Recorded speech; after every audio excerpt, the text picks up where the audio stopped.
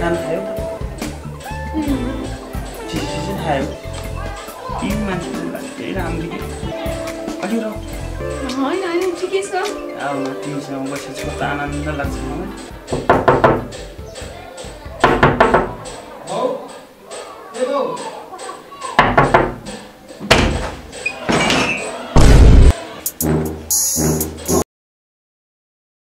टंकी देखाएर हिँडेछ काम पनि छैन के घरमा बसे सरसफाई गर्नु छैन आफैले गर्नु पर्यो छ के हो तिम्रो म यहाँ नोकर बस्न आएको गर न तिम्रो काम तिमी आफै ए नोकर रे म अहिले खुइ त्यत्रो पैसा लाएर बे गरेर ल्याएको अझ ए मलाई बिहे गरेर ल्याएको त नोकर बनाउन पो हो तिम्रो घरमा नोकर बस्ने जस्तो देख्यौ आफ्नो औकात त हेरेको छौ ए मैले बाआमालाई सजिलो हुन्छ भनेर पो ल्याएको त त्यसै ल्याएको राख्न सुतेर खान ल्याएको अरे तिम्रो बाआमाको स्याहार गर्न आएको जस्तो लाग्छ म बाआमाको नगरेर कसो गर्ने त तिम्रो बाआमाको स्याहार गर्ने हैन तिमी आफै गर तिम्रो नोकर हैन बस्नु मन भयो मसँग बस्न नत्र भने जाऊ मलाई मतलब छैन आफै गए हुन्छ यो तेरो घर हो र तिमीसँग बस्नु पनि छैन जान्छु तिमीले जा भन्नै पर्दैन नि गइहाल्छु नि बस भने पनि बस्दिन आफ्नो औकात पनि हेर्नु पर्यो नि ठुलो कुरा गर्छ अझ ए भइगयो ल यो घरको काम सफा गर्नु पनि यतातिर फोहोर छ के हो आफै गर न म किन गर्ने हो र तिम्रो घरमा म सफा गर्न आएको जस्तो लाग्छ अझै बढी बन्छस् के गर्छौ तिमीले मलाई हो त्यस्तै गर्छौ तिमी अझै ठुलो कुरा गर्छौ हुन्छ यो घरबाट तिमी चाहिँ निस्केर जाऊ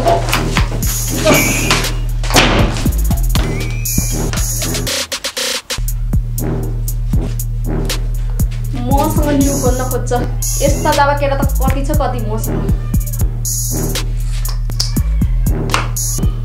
पहिला त तिमी कुर्ता सुरुवालमा हिँड्थ्यौ अहिले त ग्राउन्स प्यान्ट पनि लाउँछौ कपालमा त्यतिकै राम्रो बनाऊ अहिले त सेक्सी भएको छ त मलाई तिमीलाई देखाएर चाहिँ क्या फिदा हुन्छ तिमीलाई कतै त देखेन भने त कस्तो खल्लो भएर आउँछ मलाई के भइरहेछ होइन होला त्यस्तो त होला त्यस्तो लागेको मात्र होला विश्वास गर्छु पहिला पनि धेरै राम्रो भएको छ नि खाना खायो त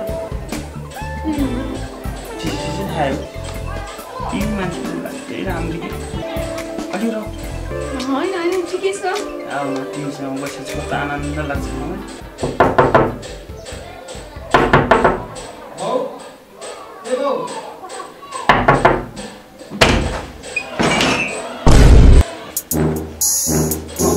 यहाँ बहिनी मलाई भेट्न आएको छ पहिले चिन्जान थियो बहिनी अनि के छ त वाह बहु वाह कति राम्रो घरमा किन आमालाई कुटपिट गर्ने निकाल्ने गरे भने त यस्तो चर्चेको लाग्छ होइन म बाहिर हुन्जेल चाहिँ बेबी सेबी म भित्र आएपछि बहिनी के हो पारा तेरो फुपू जस्तै हो क्या मेरो बहिनी नै हो त्यस्तो नराम्रो हाम्रो छैन फुपूसँग यस्तो हुन्छ ल तिमीहरूको चर्ती कला म सोधे गर म चाहिँ गएँ आमालाई नभनी छोड्दिनँ भयो नि भयो नभन् न झन् तँलाई कस्तो मिल्ने छोरा त्यो नभन् न अलि राम छोरा गइसक्यो झन् तिमीलाई नभेट्दा कस्तो खल्लो हुन्छ तिमीसँग बास्ना लिनु छ क्या बास्ना के बास्ना हो र भने के छ हो ममा त्यस्तो के तिमीसँग छ बास्ना आऊ न कस्तो नकचर बोका ए बढी बोल्छ नकचर नि हो हेलो बाबा हजुर हामीलाई सन्चै छौँ अनि हजुरहरूलाई हुन्छ हस् ल के भन्नुभएको यस्तो हजुरले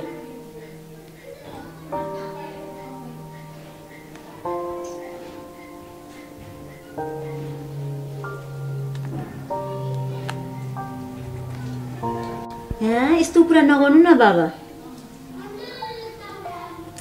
घरमा भइहाल्छ नि कहिले कल झगडा त भइहाल्छ नि आफै यस्तो भन्ने हो त नि सम्झाउनु पर्छ बुझाउनु पर्छ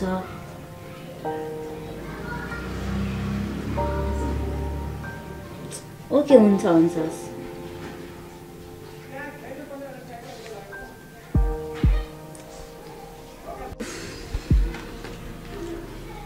आजकल मेरो बाबालाई के भएको होला कोही केटीहरूसँग लसपस त गर्नु भएको छैन कि पक्कै मेरो बाबा कोही केटीहरूसँग लाग्नुपर्छ पहिला यस्तो कुरा के गर्नुहुन्न थियो अनि आजभोलि के भयो एक्कासी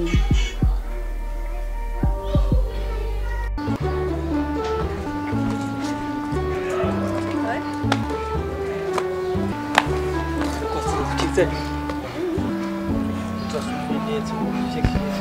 होइन हजुरले मलाई बिहे चाहिँ कहिले गर्ने हो कि जहिले यसरी नै झुलाएर राख्ने हो र भने बिहे गर्छु के गर्नुसम्म गर्छु नि पनि गर्छु भने सर खै घुमाएको मात्र छ कहिले गर्ने हो मेरो घरतिर अलिअलि ट्रेनिङ मेन्टिङ भइरहेको छ कि नत्र तिमीलाई मैले हिजै बिहे गरिहाल्थेँ नि अब त्यो घरतिरको पुरा साइड ल्याएपछि तिमी त हो नि मेरो दिलको रानी ल धेरै कुरा नगर्नु अब हामी छुट्टिनु पनि होला है बस न बस बल्ल बल्ल भेट भएको छ के तिमी जानलाई तर तर्किरहेको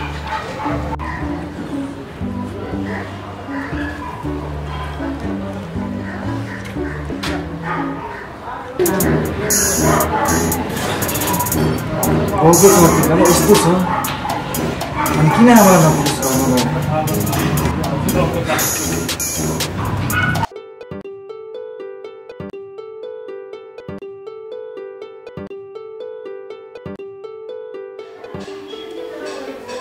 हेलो छोरी के छ सबैलाई सन्चै छ ए ल सबैलाई ठिकै त होला नि छोरी हो तेरो मम्मीलाई म आज मजाले घुमाउनु लान्छु सबै चौबारतिरदेखि लिएर सबैतिर मजाले घुमाउनु लान्छु ल छोरी ल पछि कुरा गर्दै गरौँ ल म फोन गर्छु नि तँलाई है ल के गर्छौ आमा छोरी हेर्नु न छोरीलाई कपाल मिलाइदिएको ल आज चाहिँ म तिमीलाई घुमाउनु लान्छु है ल अचानक के भयो र यसरी किन बथिनु भएको नि अनौठो मान्नै पर्दैन नि तिमीलाई घुमाउनु लान्छु भनेपछि तिमी किन दोहोरो कुरै नगर न म तिमीलाई आज घुमाउनु लान्छु कहाँ घुम्न जाने हो र म तेरो मम्मीलाई मन पर्ने ठाउँमा लान्छु हुन्छ हजुरको इच्छा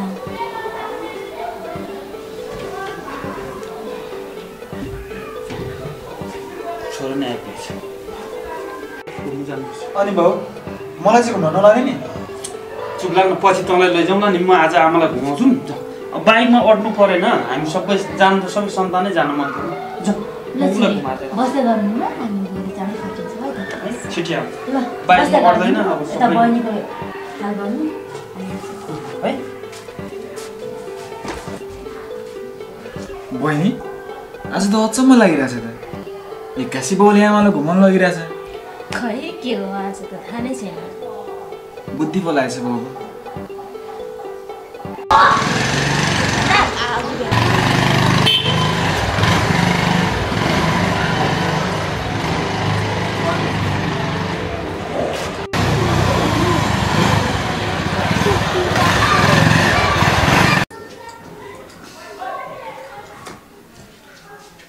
यत्रो बेर भइसक्यो बाबा मम्मी घुम्नु गएको आउनै भएन त त्यही त भनेको अझैसम्म आउनु भएको छैन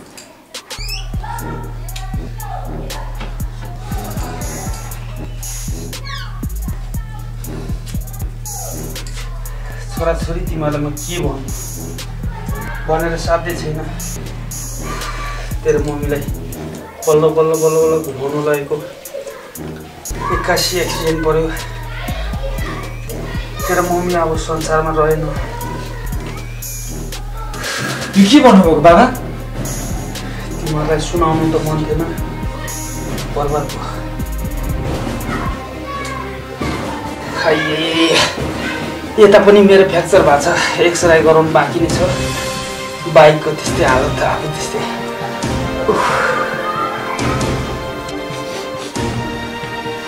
अनि बाबा हजुरलाई त के भएको देखेन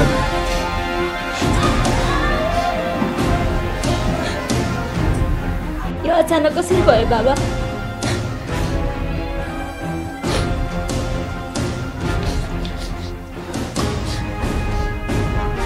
भयो अब नरु मैले कहाँ जान्दैन त्यस्तो गरेर त मलाई दुःख लागेको छ नि मलाई पापी सस्नी मारेर त आएको छोराको छोरीसँग नाटक गरेर बोल्दैछस् यहाँ बिचरा यति साना साना छोराछोरी रहेछ अझै तपाईँसँग लागेर आफ्नो ससले एक्सिडेन्ट पारेर मारेको हिँड साला कुकुरलाई जेलमा लगेर नमरौँ जस्तो खेद्नुपर्छ यसलाई मेरो आमाको हत्या यो सरैलाई लगेर खोज्नुहोस् जे सजाय दिनुहुन्छ दिनुहोस् म केही भन्दैन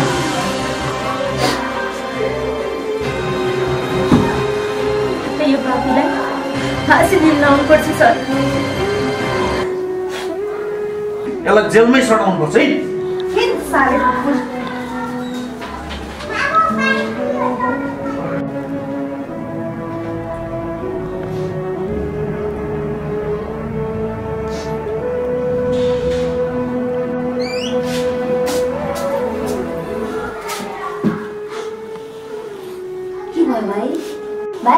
भाइ आमाले के भयो?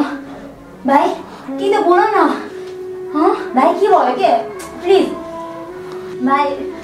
भाइ के त बोल न। के भयो आमालाई? त्यो पापी गोले आमालाई घुमाउनु लानुको निले एक्सिडेन्टमा मारेर मारेछ। के भनेको यस्तो? के भनेको तैँले?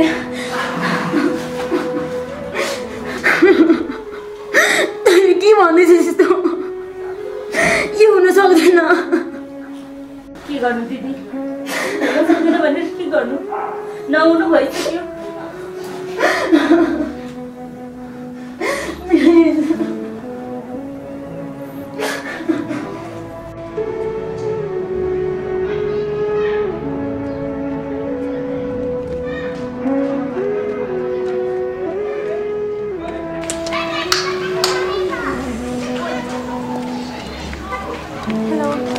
प्रेम किन निराश भएर बसेको? यसरी टोलाएर नबस। के गर्नु, कसैको बाउ पनि त्यस्तै पापी हुँदो रहेछ। दुनियाँ केटीसँग लागेर तिम्रो आमालाई मारिदियो। के गर्नु, यस्तै छ त संसार। अब आफूले आफूलाई सम्हाल। म कसरी सम्हाल्नु? अब के तिमी स्याड भएर बसेर तिम्रो मम्मी फर्केर आउनुहुन्छ? जे नहुनु सब भइसक्यो। छोडिदियो प्रेम। आफ्नो बाउ यस्तो भएको देखेर कसैकै विश्वास लाग्न छोडिसक्यो। मेरै शुद्ध विश्वास लाग्दैन। कसरी विश्वास गरौँ म?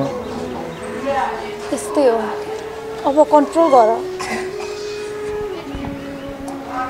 अब ढिला पनि भइसक्यो। जाउँ। धेरै चिन्ता लिएर बस्ने होइन नि। कसैको बाबा यस्तै पापी हुँदो रहेछ भनेर मैले तिम्रै बाबाबाट सिकेँ अनि थाहा पनि भयो। यस्तै हो। अब जे गर्छ कानुनले गर्छ। हेर तिमी चिन्ता लिएर नबस। लिएर जाउँ।